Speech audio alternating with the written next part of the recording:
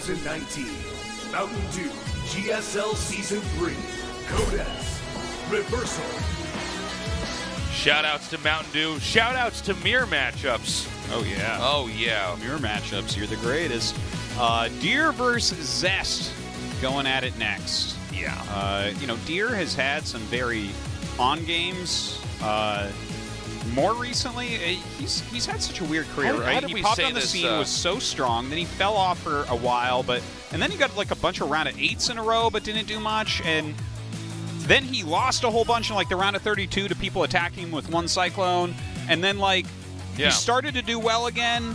I felt like, I believe it was Season 1. He was one of my picks to win the tournament because he was playing solo, and then Maru beat him like 3-1, but it was a good series. Yeah. If I'm recalling this correctly.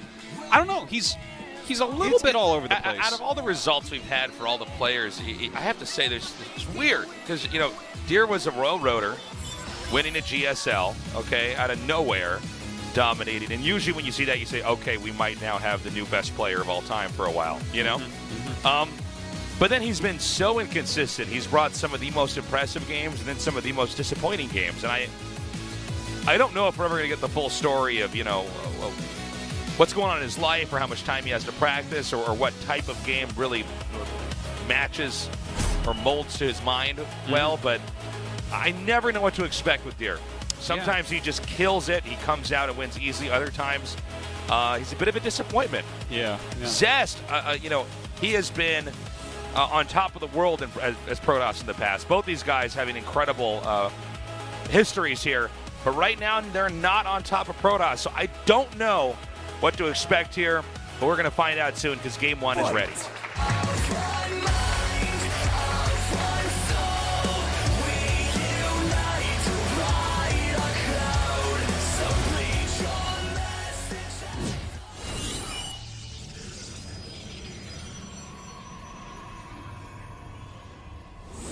Newbie, Deer.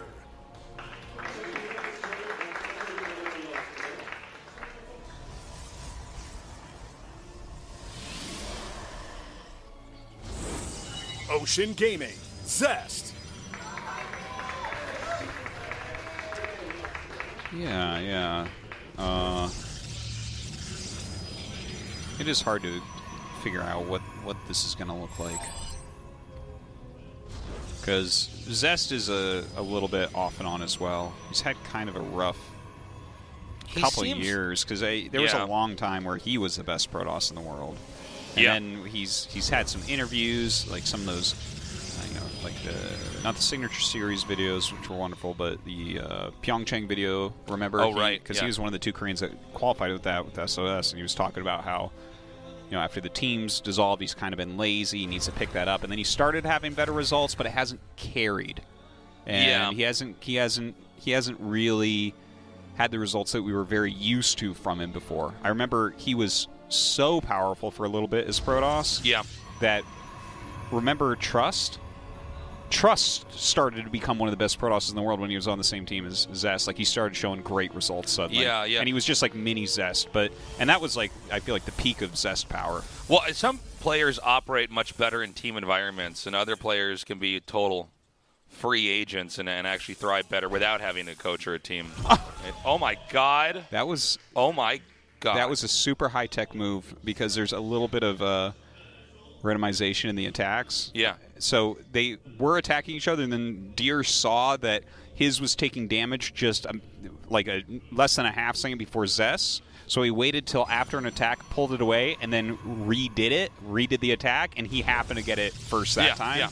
Bam. Kills the probe. That pylon is garbage. Yeah. I mean, talk about among the things we almost never see at the start of a pro game, that is one of them. Yes. It's such a big map, too, and it's like, nope, here we are. Yeah. Found you. Peekaboo. Spots it, kills the probe, and now that is just a building in the middle of the map. Yeah. I mean, you could use it as a warping, perhaps.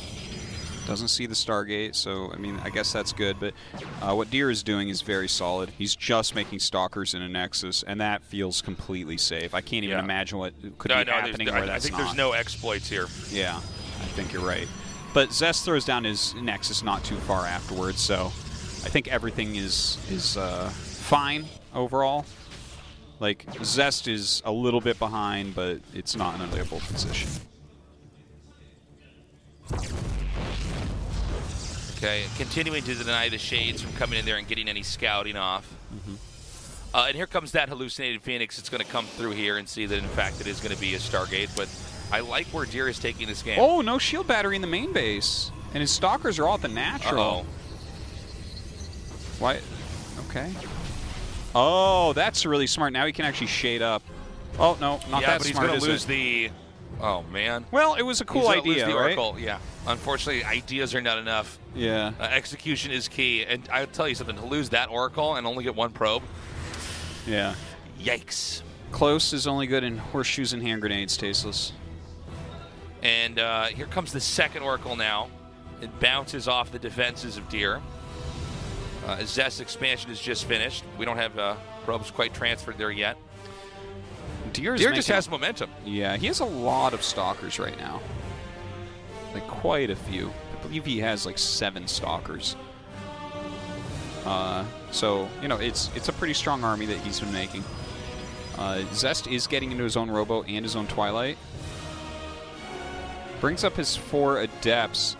I feel like the only thing he can do right now is slow Deer from doing other things. There's no real way to get damage. Whoa. Okay. Okay. I did not expect him to actually come in here. He does target down the 2 sentries. Not bad. Yeah. That puts Protoss in a situation where they're either going to remake those sentries or tech without them. And 2 Oracles come in here. Oh, he's trying so hard to make something happen. Whoa, that's crazy. Wow. You know what? For those Adepts, 2 sentries and 5 probes right now, I think that was actually quite good because that brings the economies in line. And obviously, sentries gaining energy, you're going to have a really hard time against that. They're very strong early on. We have Zest now going for Glaives here. So we're going to have a timing attack coming here from Zest pretty soon. A lot of gateways getting thrown down. Note the location of the gateways so that a hallucinated Phoenix, for instance, would not be able to scout this. Yeah. And usually, you could just, if you can see their gateways, I can't believe that's just barely out of vision. Yeah, that's crazy. You know, if you can see their gateways, then you know, okay, when the attack's going to be coming here. Now, we'll have to see if Deer's going to be ready for this anyways, but I like the direction that Zest is taking this game, considering the way it started out. Yeah. Definitely agree with you on that. This is going to be a very scary attack coming in. You know, you don't have the sentries for the Guardian Shield or anything either. It looks like he's getting into charge and +1. He's making a prism. Thing is, all this is going to be a little bit late. I don't think that Deer has sufficient defense against like a massive glaive all-in right now. Yeah, this might completely blindside Deer, and I think something this drastic is absolutely necessary considering the way that this game went for Zest. I think if he tried to play straight up or tried to match Deer and what Deer's doing, he's just playing a losing game. It's kind of cool, too, that he lost his 4 Adepts, because sometimes when you see the Adepts sitting around, it kind of... Yeah, then you think, wait a minute, is there going to be an Adept all in here? But is when he you being lose extra careful with those 4 Adepts that don't scale that well? Does he want to use Glaives later on? Is that it? Maybe. But suiciding them in there. Uh-oh. Well, now he knows. And now he sees that they have Glaives as well, so nothing is secret. He needs to cancel that Nexus and just turtle up for a moment. Yeah, for sure. Is he going to let the Nexus just finish? Well, he'd have to be pretty confident if he were to do that. He's going across with an Archon drop. Like, I mean, there's no way, right? You need those Archons at home. Yeah, he has... Oh, dude, he has, like, nothing back here. Okay, we have some Stalkers coming down, but these force fields are going to make this fight much easier here. And he... Okay, yeah, he definitely needed that back here. Yeah, He's got the Archons here. It would have helped out a lot had these also been over here to help out in defense. Yeah. The Adepts are definitely doing some work. Those Archons getting very low. The shield batteries have already been used up. He's juggling them as best he can, but Zest is just crushing through. I'm a little bit confused that the way that he's done this. Wow. Like, the thing is, the Adepts came up from a funny angle, attacked a pylon, and you can see the graphical difference when they have Glaives, right? So, like, people don't get Glaives off, like, 3 gates and then, you know, take a 3rd base. That's not how it goes. So, yeah, it's kind of a weird lack of reaction from Deer. He's like, yeah, I'll take a third base and go harass my Archons. Yeah, I'm surprised when he saw all these adepts coming from that side that he would actually try to send a Warp Prism across the map. GG. Yeah.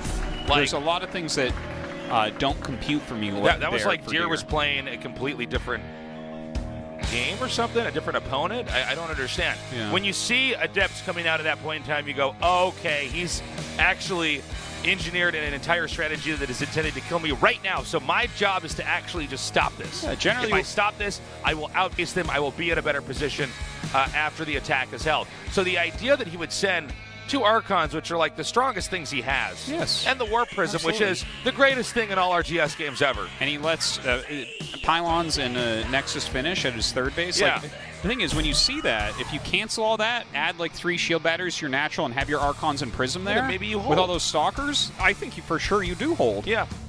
The thing is, Zest was having that hinged on the fact that it was very hard to scout. And then I feel like Deer had enough time to react, and he didn't do it.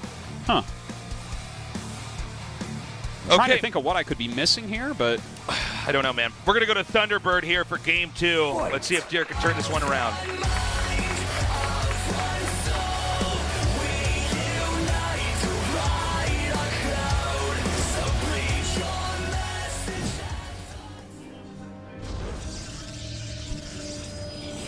Newbie, Deer.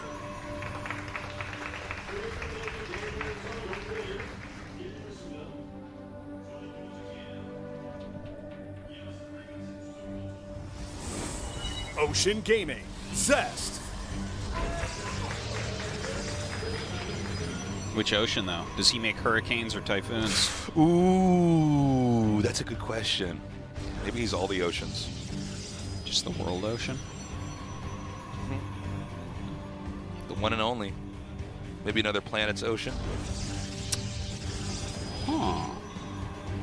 Another planet's ocean. Can you name another planet with an ocean? No. Okay. Even though I'm a StarCraft commentator and our game is set in outer space, I cannot.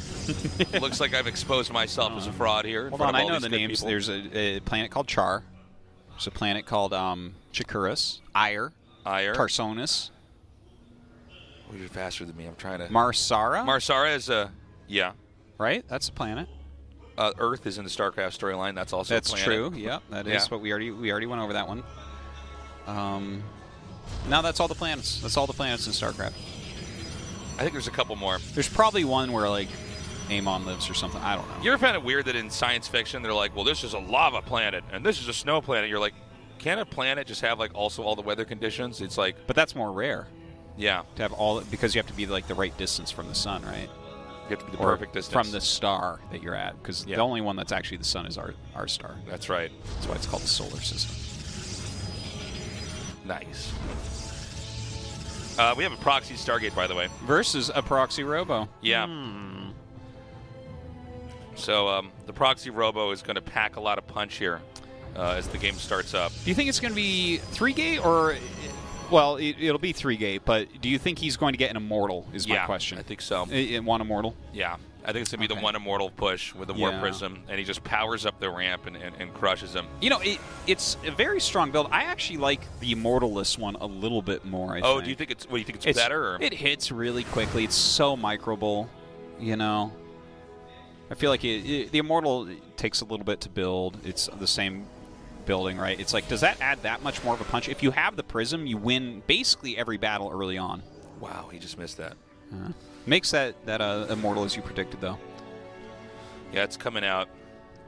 The Obviously, thing is, a lot of punch from that. Yeah, the Immortal, it just has so much sustainability in a fight. I mean, I think the Immortal is just, as every year passes in StarCraft 2, it looks like a better and better unit. You know, and it's been nerfed. Yeah, before for sure. I think when they were making the Immortal, they thought, okay, well, this is going to be very specific to stop certain things, and in fact, it's like, no, it's actually pretty good against basically everything. So it's hard to find a reason to not get this. Okay, this is hilarious. Yeah. Well, that pylon did not buy that much time, did it, Artosis? Immediately, he's going to target down the shield battery. And, when Phoenix is here, it's like, yeah, you can pick this up, But I don't think this is going to be ever fast enough to curb the damage that's coming out here. We have Adepts coming back, but the Warp Prism's already across the map. Now, he's being pretty smart here. He's keeping this out of the vision of the Phoenixes. He wants to get a quick warping around of more Stalkers before he actually reveals the location of this. So here's that first Stalker coming in now. Yeah, the Phoenixes are trying to do as much as they possibly can. Now you realize that there is a Prism in his main base. I feel like knocking that out might be very important. Okay, this is quite dead though, I think. Yeah, this was Deer just getting rolled here, to be honest, man. He got crushed.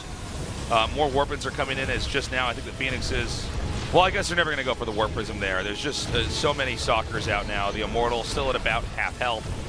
Probes are being sacrificed just to buy enough time to get a few Stalkers in. But what will they really be able to defend? You know? Yeah, there's really nothing left here. Okay, not a lot of money either. Moral victory there, killing the Immortal, but beyond that, yeah, I mean, I like don't know what else. Moral victory, killing the Immortal. Okay, Zest wins that easily. Yeah, kind of smashes through. Yeah. So what's the winner match? Ragnarok and Zest. Huh. What was the winner match last time? I don't know. Solar and Rogue. Wow. Wow. Interesting. Now, we're going to go to a short break here, but we are already about to hop into the winner's match here.